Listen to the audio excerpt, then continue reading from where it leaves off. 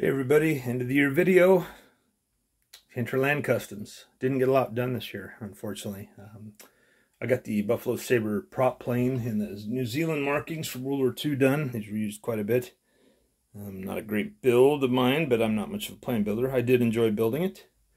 And I never talked about it much in the last video. I talked a little more about Chris Cortell passing, but yeah, I don't know. Not much to say. It's a Tamiya kit.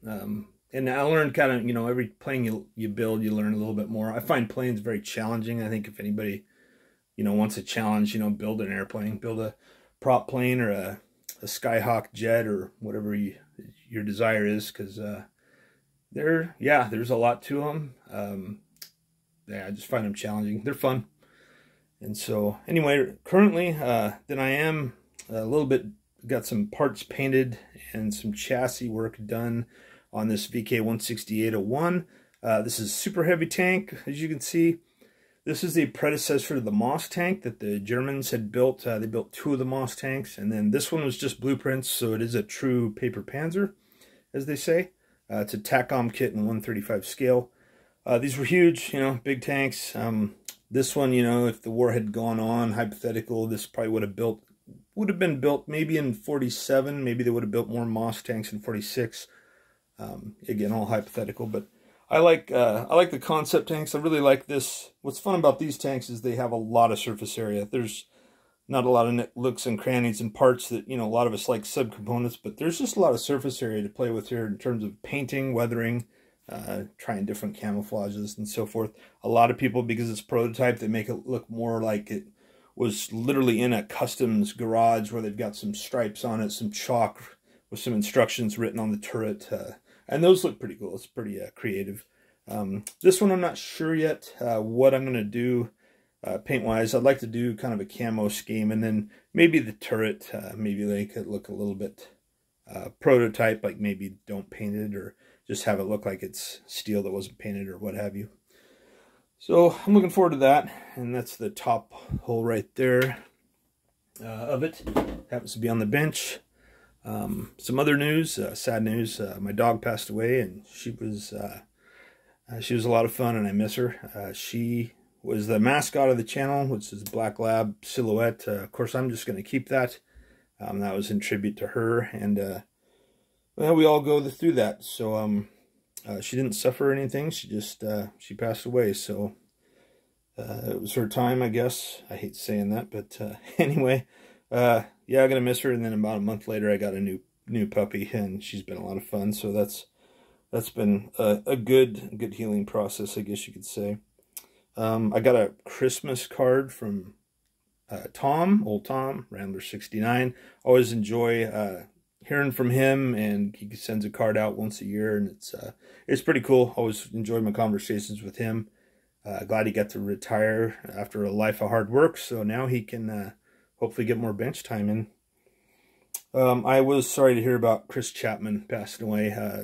Auto builder, passionate about motorcycles. I guess I had met him just once in person down at the GSL Great Salt Lake Auto Show, and that was, I think, back in 2017.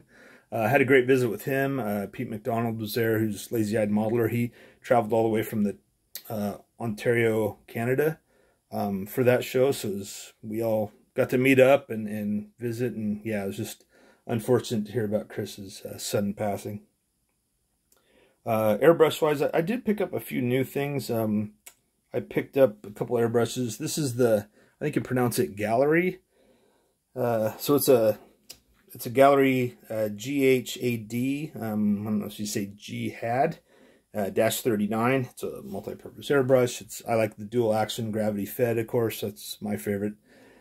Similar to what I have in my Patch Talon, or my what's the other one I have? Can't even think of the brand now. The Badger Echo I have. Anyway, I got that recommendation from a friend. It was on sale, so I'm going to give that a try. This one I'm going to actually use on the current tank I'm doing, and this one is the Neo Echo. Let's see, yeah, just Neo Echo multi-purpose airbrush. Looks like a lot of fun. It's always cool to try out some different airbrushes, so Nothing wrong with my other one, but I've got stocked up a little bit on airbrushes now. Now I just have to get something built. And another thing I was going to say, I guess, is I'm going to build a jig this year for, hopefully soon, for aircraft. I don't know if it'll hold a 1/32 scale jet. It might hold a 1/32 scale prop plane from World War II, but those jigs, you just kind of have a base, and you have like 4 stands, and you can move them around. Like, you got a stand that holds up the nose, the tail, and then the wings, fuselage, and everything. So won't be too hard to build. It'll just be, you know, simple build. They do sell them, but I was just going to build one out of wood. So looking forward to getting that done. I guess I forgot to mention the super heavy tank. I'm going to have some German soldiers sitting on it. I found some, I think they're Tamiya figures, maybe Masterbox. I can't, or Masterbox. I can't think of that brand now. My mind's blank, but maybe it is Masterbox. Anyway, to sit on that, maybe have a little vignette. I'm going to have to maybe reconfigure this room because I am definitely running out of room to display models. So I'm going to have to figure out something. Maybe I'll have to build more shelves. I don't know. Or just have a display case in the living room, maybe where I put them.